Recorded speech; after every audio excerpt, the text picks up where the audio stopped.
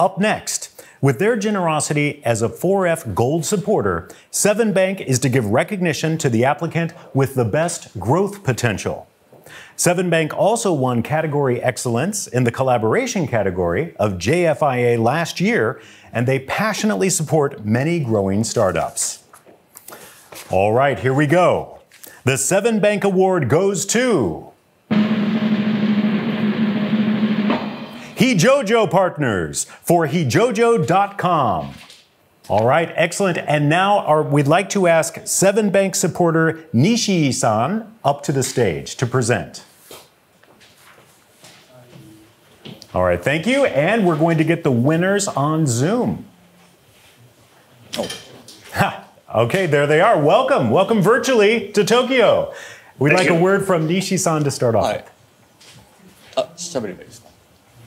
Oh, so, yes, please. Go ahead. ベンジャーさんおめでとうございます。ユ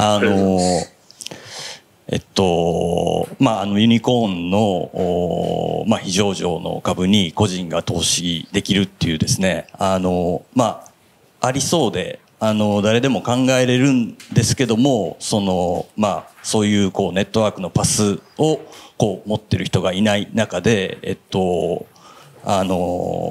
ょっとその金額が100万円ということで、コンビニ銀行とは少しちょっと違うんですけども、もう純粋に個人としてすぐに投資をさせていただきたいなということで選ばせていただきました。おめでとうございます。